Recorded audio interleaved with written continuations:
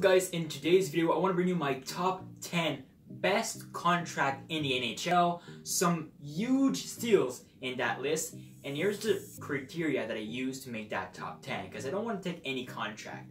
I took contract at least valid till the 2021-2022 NHL season and for playoff teams. So contract that could potentially help your team having more space to spend on more players to help make a deep run in the foreseeable future. So without further ado, let's jump right in. At number 10 we have Pasternak, one of the best, most skilled winger in the National Hockey League, playing for the Bruins, which is always in contention. They have a really good core, some veterans and some really great young guys as well. Pasternak signed a deal at $6.666 million per year capped in average. That means that for $6.66 million a year, you're getting one of the most, if not the most, skilled right winger in National Hockey. At number 9, we have the guy that I'm wearing the jersey of, or at least a team of, because this is an Ekblad jersey, but Aleksander Barkov, number 9, is a steal. I think he's still one of the most underrated players in the National Hockey League. He's a point per game center. He's playing that two-way game. He's going to play that 23, 24 minutes a night. And at $5.9 million a year, that's a steal. Enters a really good shot at least getting back to the playoff, and once you're in, we never know what can happen. At number 8, we have Gaudreau. Johnny Hockey, one of the best left wingers in the National Hockey League. He's fast, amazing skills, can score goals. I just love that guy. And at $6.75 million a year, I mean, it's a steal for sure. But I think the Calgary Flames is definitely at least a playoff team in my mind for next year. And all those guys that I'm going to mention, past 3 and the next 7, are definitely worth at least $2 more million a year for sure. A player I really like at number 7 is Viktor Arvidsson, playing in the stacked Nashville team, going to be a contender every single year for the next at least 3, 4, 5 years. They got the best defensive core in my mind, but that is all not because of Arvidsson, but that 4.25 cap, it is just amazing. And not to mention that that contract is valid to the end of the 2023-2024 NHL season. That just blows my mind. At number 6, we have Rickard Rakell. Again, I really like this guy, very underrated as well. Gonna be a 775 point guy next year for sure. Can score goals. I still don't understand why they got him at $3.8 million a year. That is until the end of the 2021-2022 season again. A very, very good deal for the Ducks. Getting to that juicy top 5, and we're going to use 2 defensemen for the next 2 spots.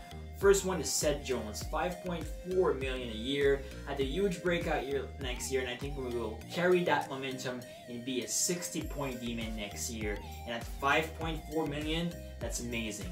Columbus is still very much in play to make the playoff and finish top 3 in the Metropolitan Division. $5.4 million till same thing as Rakell, the end of 2021-2022 will definitely help the Blue Jackets kind of maximize their asset and their money on their players to maybe make a deep run in the next year. Just because he's a bit cheaper, I put Ghost at number 4 because he's getting paid $4.5 million for the next 5 years. That's just incredible. He's going to be a 60-point demon for the whole 5 years. He's not as good defensively as the guys at Seth Jones, but he's $1 million cheaper, and we're talking about bargains of contract right here. I think Ghost could be worth 6.57, Jones 7.58, so that's why technically that million is why I put Ghost at number 4. I would say advantage that you can do when you're signing a young guy in his early 20s to a 5, 6, 7 year deal. Those guys is all proof of that on that list. You get a huge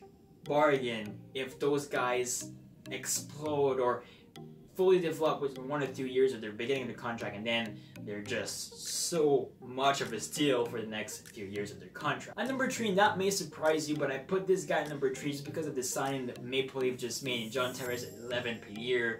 Morgan Rielly at $5 million per year is amazing if you ask me. Again, for the next 3 seasons until the end of 2021-2022, he's, I think, when you look him play and he's on this game, he's amazing. He's amazing both ways on the ice. I think he has a solid shot with that offensive core of posting 60 points next year. That may sound crazy, but I really believe that he can.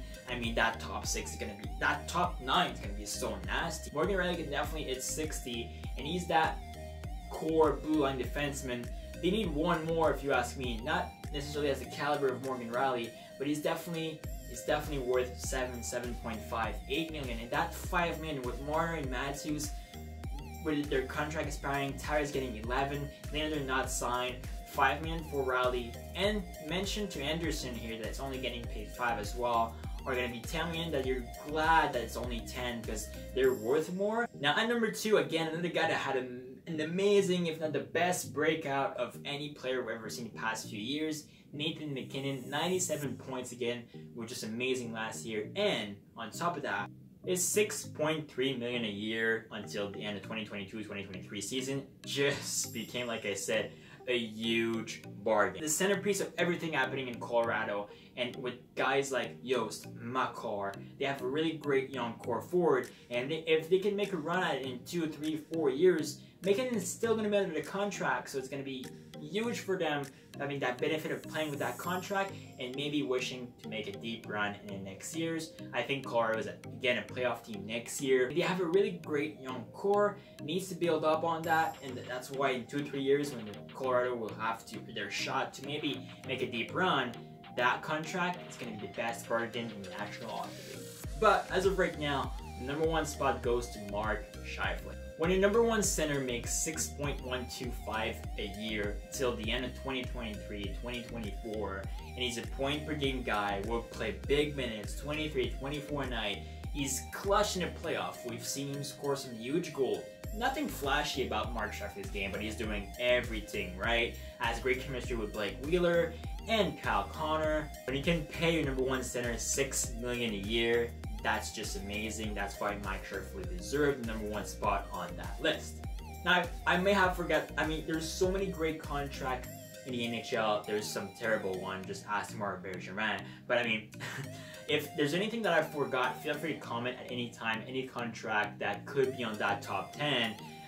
That's why, just as a friendly reminder, I use at least 3 years remaining on their contract, and for teams that I think will make the playoff next year. So if you want to use the same criteria, by all means, go crazy in the comment. And thank you guys for watching this video. You have an amazing day, and I'll see you guys.